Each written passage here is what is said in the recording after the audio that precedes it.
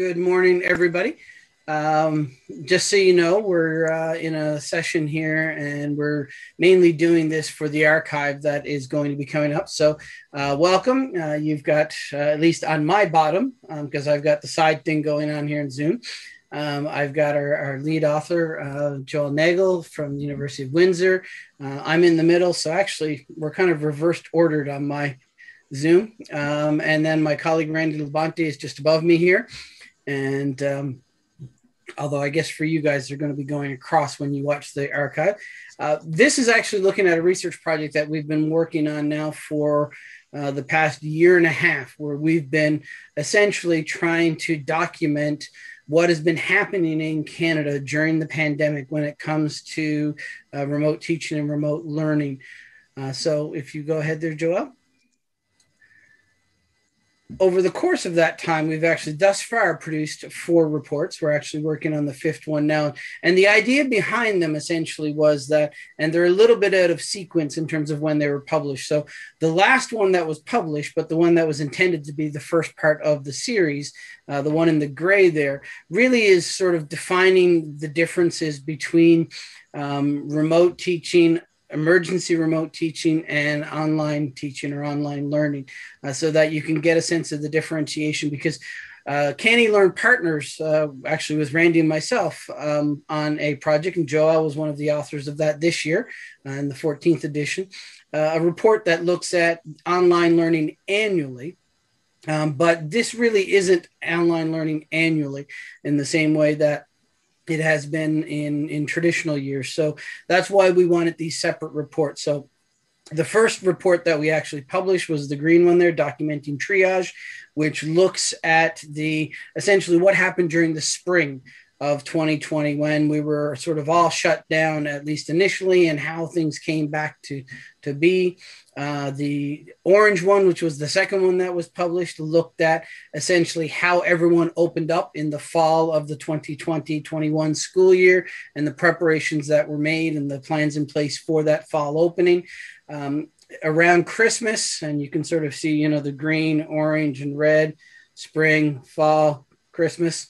At Christmas time, we published the red one, which essentially was a series of stories written by students, parents, teachers, administrators, school leaders, district leaders, school board folks, that looked at essentially what had happened for the previous, I guess at that point it was 8 months, from their perspective, and what they saw as some of the wins, if you will, and as well some of the challenges that we were still facing.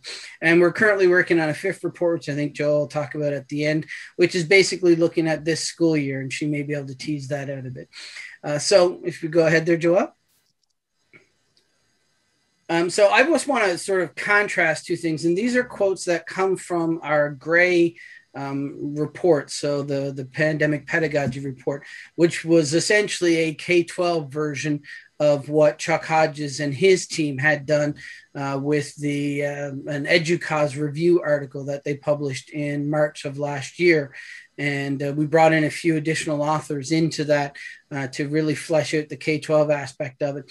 But they contrasted online learning and what they described as emergency remote teaching. And while I'm not going to read the definition to you here, you can get that on your own, or you can check it out in the report. But I will point out some of what I consider key terms, things like purposeful, systematic, careful consideration, determining which are the best suited, looking at strengths and limitations, again, careful planning, appropriately trained.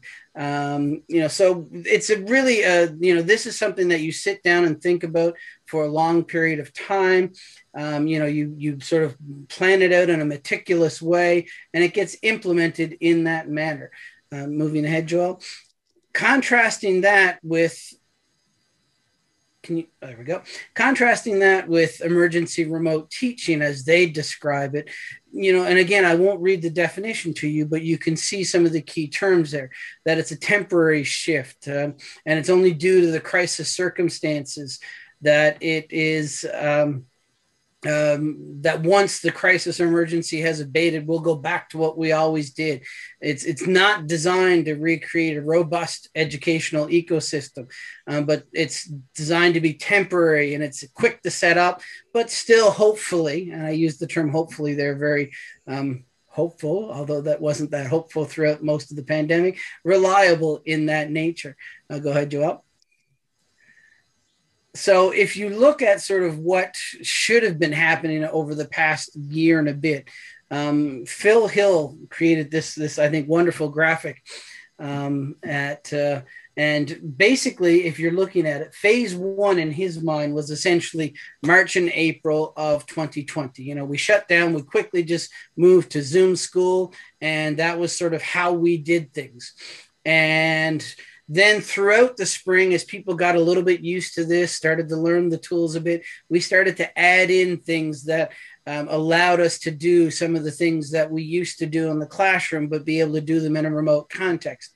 And then phase three was supposed to be this school year, where we had planned for us to sort of toggle back and forth between sometimes being in the classroom, sometimes being online, sometimes being a combination of the two and some hybrid or concurrent kind of model. And then hopefully this coming fall, or though maybe next fall, depending upon how things roll out, that will emerge into this new normal as we go forward. So this is sort of what was supposed to happen. Now, I think one of the things that you'll see as you listen to the Canadian experience, some jurisdictions were smoother than others and closer than others in doing this, but in many cases, it wasn't sort of as smooth as this image implies. So I'll turn it over to my colleague, Joelle, and she'll take it from there. Thank you, Mike. So these are just some of the dates that happened when everybody shut down last spring. So most of the shutdowns happened or coincided with the spring break. And so we had that spring break, and then schools were shut down, continuing from that and never went back, except for a couple of jurisdictions later in June. But if you take a look at the dates, you can see that a lot of the jurisdictions really did kind of move or set up online places online where teachers and students and parents could go to get support for curriculum and research for mental health and those kinds of things. So fairly quickly, relatively, I suppose, devices were delivered to students in most of the jurisdictions. What happened usually at a local level, particularly thinking about Ontario, is that the school boards then reached out to students that needed devices, and any of the devices that they had across their schools, they would locate them and distribute them to students who didn't have access. And only New Brunswick and Ontario also offered connectivity to the internet as well. So the technology that was offered to students were iPads and tablets, but also laptops and Chromebooks. And that was sort of a way to kind of address any equity issues in terms of getting these students to go online. But of course, that wasn't always available across all jurisdictions. So for those students that just couldn't have access to, couldn't have access to digital devices, or just did not have access to the internet, thinking about our northern communities particularly, learning packages were created and sent out to students. So they could range from curriculum packages to books to even some supplies in some cases. And while not all of the ministries across the jurisdictions offered this as something, a province-wide initiative, at the local level, there were school boards that took the initiative to make sure that students who couldn't get online had what they needed available. And then in some jurisdictions like Nova Scotia and the Northwest Territories, they also partnered with other organizations within their community. For example, in Nova Scotia, their newspaper to distribute packages, and then within the Northwest Territories, they partnered with their radio station so that they could broadcast, for example, storytelling initiatives for their students. So most all jurisdictions either created separate websites, learning websites for their provinces or territories. And then others just created pages within their ministry websites. So on these websites, you would have links to curriculum for grade, for language, math, for all of your subjects. You would also have links for families, for mental health, so that the parents had what they kind of needed, in a space to support their students through their remote teaching and learning. So there were a lot of synchronous tools used. There wasn't like a standard one, even across any one jurisdiction. It was more what each board or district had chosen for their schools. And there was also a variety of organizational tools, for example, Google Classroom and learning management systems. And then also, for example, Ontario and Quebec, they offered professional learning for their educators through these websites, or some jurisdictions offered a broader access to like LinkedIn Learning or ProQuest. But it's with the understanding that these professional learning opportunities weren't necessarily broadcast widely so that all teachers were engaging in these. It was sort of, if you kind of went and searched for these and found them, but then again, it's also finding the time to sort of acclimatize to this emergency remote situation and figure all of that out with your students, and then kind of reach out perhaps to other venues of helping support you as a teacher. And so again, there were some access to professional learning, webinars. Some jurisdictions offered university courses, how-to tutorials in terms of how to use your learning management systems or going synchronous with your tools, toolkits, those kinds of things, and access to curriculum supports. But again, that would be something that a teacher would have to go and seek out. It wasn't necessarily something that was made known to everyone. And then at the board level, from my own experience with my husband who's teaching in Ontario, that was just, the focus was mostly on how do we even get our students engaged during this crisis pandemic time. So with the spring and being very chaotic and very stressful, moving into September, thinking about where are we going to be, all of the jurisdictions in Canada opened up. There were some delays depending on numbers. For example, in Ontario, there was a delay just because school boards weren't really sure how they were being sort of instructed by the ministry to set up these classes. So there was a 2-week delay, staggered starts, just like there was a staggered start in Saskatchewan, and a 2-day delay in British Columbia, just because at that time, some of their numbers were changing in terms of COVID cases. And so they had that quick delay. But for across all the jurisdictions, everybody was starting in school at the time. Now, there were also virtual schools that were set up for students that wanted to continue to be remote. And those had, for example, in Ontario, separate teachers, separate schools.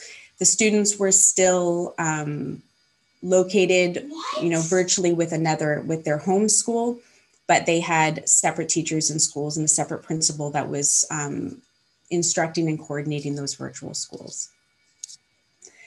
So with our moving into face-to-face in the fall, there were lots of enhanced health measures, lots of physical distancing, there were masks. At the beginning, for most jurisdictions, masks were from grade 4 and up. And then as COVID numbers changed and as things changed, then masks became mandatory in a lot of places for all grades. So for remote learning, there were, different expectations and different initiatives. Some students, like I mentioned, continued to work remotely and had their own schedule and pacing for curriculum, while others were in class. For the high schools, quadmesters were adopted, where students, instead of taking 4 courses in a semester, for 2 months, they would do 2 courses, and they would alternate weeks. They would go to school. They would go to school in the morning and then go online in the afternoon, and then vice versa. But when they were home, it was a hybrid model where they would be in the meet and watching their other cohort students in the classroom with the teacher. So thinking about student experiences, teacher experiences, administrator experiences, and understanding that it's very important to have those voices and experiences within all of these kind of decisions that ministries made and districts made and communities made, to make it really more visible how stressful and chaotic it was. So for students, in our report where we talked about individual stories, there was a lot of procrastination, there was a lot of isolation, there was a lot of things to do and do independently. So as Mike mentioned in the beginning, there's this big difference between a regular planned, pedagogically sound kind of online learning idea. But then when you are in emergency remote learning, there's a lot of things there that need to be considered. In particular, students really needed to be a lot more self-regulated and independent in those situations, which was very challenging. And so then at sometimes it was too fast, and then for, sometimes it's too slow. And it was very difficult for a lot of students to become really engaged in that space. And of course, they're not with their friends. There's a lot of teacher-directed learning in those kinds of things, which make it difficult. And then on the other side, for teachers as well, it's extremely difficult. A lot of teachers, depending on whether they were in lockdown in their communities, a lot of teachers would be home teaching at the same time as that they're trying to manage or navigate their children at home, which becomes very difficult. It's very difficult when students don't have access to technology. So at the local level, a lot of teachers took the initiative to create printed materials and deliver them to their students. And of course, it's very difficult navigating the different announcements and the different kind of protocols that needed to be in place, because it seemed that throughout this school year in the fall, as well as this winter and spring, there's a lot of different messages going on and a lot of different things happening in various parts of each jurisdiction. And then, of course, for our school leaders, our administrators, they're the ones that have to be managing all of this. And it was just really important that they, be nimble and alert and be on top of getting students resources, making sure that everybody's informed and connected. So this idea, that you're supposed to pivot, it's now, I feel like the dreaded word through all this is pivoting and making sure that everything is going smoothly. So I think these personal stories that we collected with the reports kind of really give you an understanding and a more fulsome idea of really the complexity and the difficulty and the challenge that the emergency remote learning created.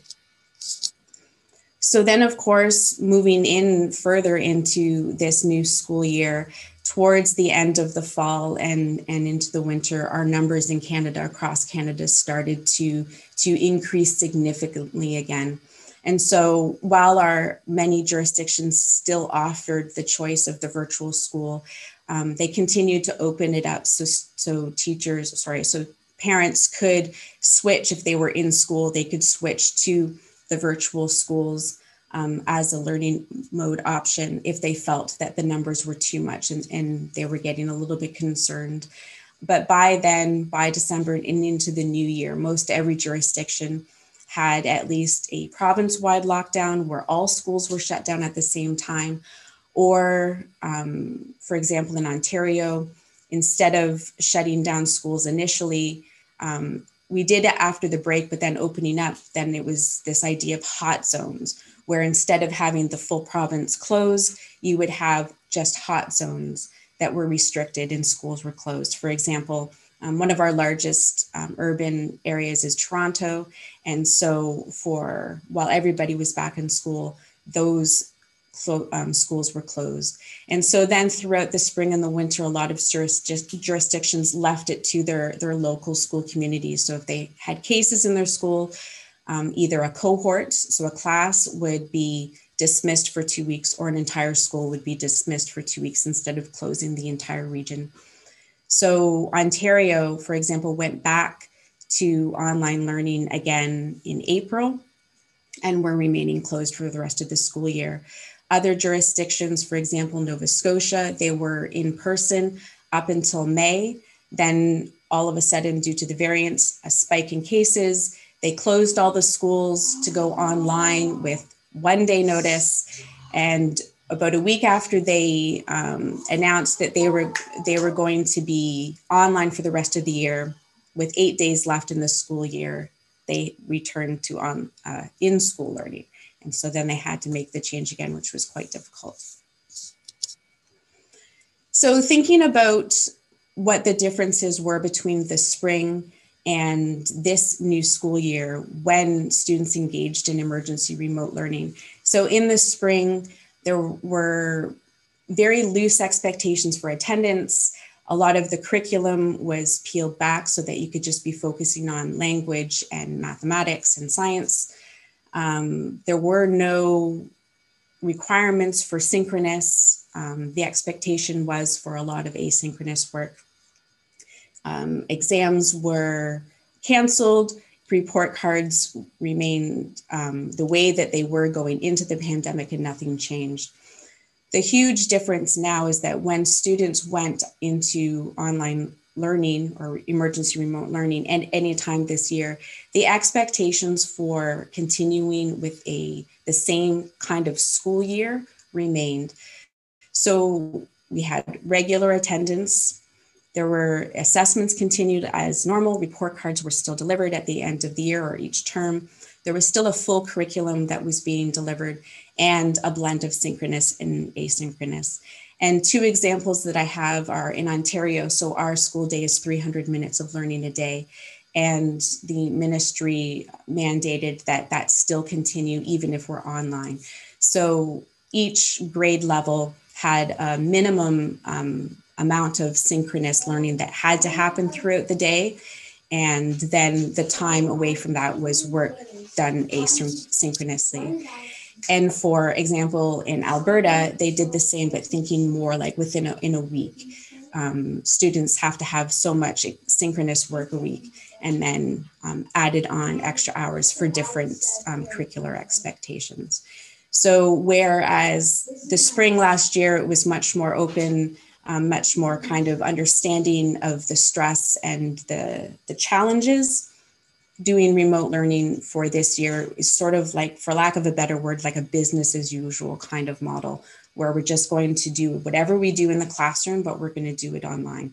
And that's not necessarily with offering targeted professional learning or development for teachers on really how to do this in a different way than they did in the spring.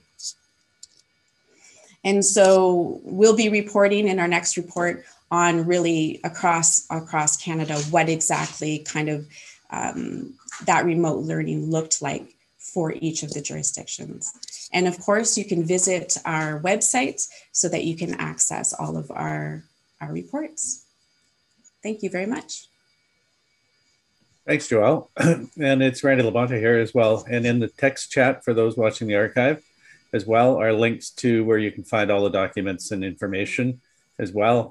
The link to the PDF is a master link, which has got everything listed there. So thanks for your attention. And hopefully if you have any questions as well, the contact information is on the document as well, but let's type in our email addresses into the text chat here, which will be on the recording for anyone else that wants to get in touch with us.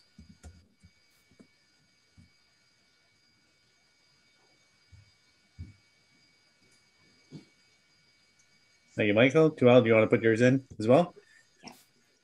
So we have no one in attendance, so we have no questions. Michael, anything else to add? Not that I can think of.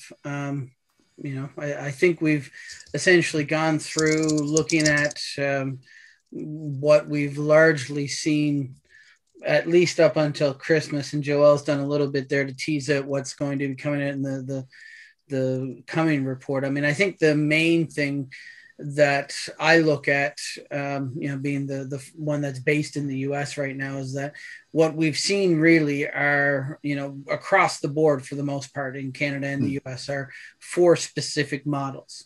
We've got one model where kids are just in the class like normal, maybe with some, pandemic social distancing, those kinds of things. We've seen one model where the schools are closed and we try to do everything remotely. And then there's 2 sort of in between models. One where you've got students are coming to school some days and then learning online during the other days. And then the third model, or the fourth model, which is similar to that, is they come to school some days and learn from the teacher in front of them. And some days they sit at home and learn from the teacher in front of them through an environment like this where the teacher is concurrently teaching. Those 2 sort of split ones, you've got one that's a true hybrid one where they're either learning online or learning in the classroom.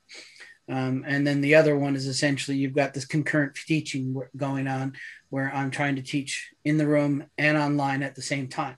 And those are the 4 models we've seen really all throughout North America. And that's sort of what we've experienced across Canada. So, not anything sort of unique and wonderful that we can pass on to our American colleagues to say, hey, we've got the answer, because we usually do. And of those models, is there any information or research to indicate which are successful, which have challenges, and any preferences or recommendations? From the research during the pandemic, it's too new for that to come out yet. I can tell you from what we knew about best practices beforehand, of those models that I've just listed, there's 3 that we know something about, and 1 that we know nothing about, other than the fact that our schools and teachers aren't equipped to do it. And that's that last one, that concurrent teaching one. The idea that I could have some kids here in front of me and some kids here in the room like this, and that I'm going to teach them all at the same time, giving them an equitable amount of attention, having them have meaningful interactions with each other, not just in the environment that they're in, but between the 2 environments. And I'm somehow going to do that all with a single classroom computer that I also have to use to teach the lesson, with no additional audio equipment or video equipment that's set up in the room whatsoever to facilitate both my instruction as well as the students' interaction with each other. I mean, whatever idiot came up with that idea, I've got some wonderful oceanfront property in Saskatchewan that I would love to sell you. I think that sort of summarizes your comments from this morning as well. In the panel. That was in-person one as well. So, Joelle, any final comments? No, other than I wasn't sure whether you could hear my son in the background. Michael put a comment in the text chat as well. So, oh, sorry. Yeah, I made the comment that I think he was in his industrial arts class today. Yeah, it's very challenging, and having a student, my son in high school, who was doing that hybrid model, it was very challenging. And I can see the teachers really struggling. My husband's a teacher, really struggling to engage students, and it's very challenging. And I had hoped that, going into this new school year, that there would have been very targeted PD in, like, let's bring people in, let's, do this and show teachers some ideas about what can make this maybe less challenging. But I feel like they were just left on their own, just like they were in the spring. And for the group, if anyone's watching in the archive, I would like to push back to DLAC itself by saying, because they ran some hybrid sessions, and I'm wondering how the level of engagement and what the feedback from the participants who were online would be. but also for the presenters who were probably largely focused into those in front of them. And Mia, I see you've jumped in. Welcome here. We're just actually wound up our formal presentation. You can catch the archive, but as well, just because you can find everything in a link in a document that we have, and I'll put it in the text chat. It's also in Pathable.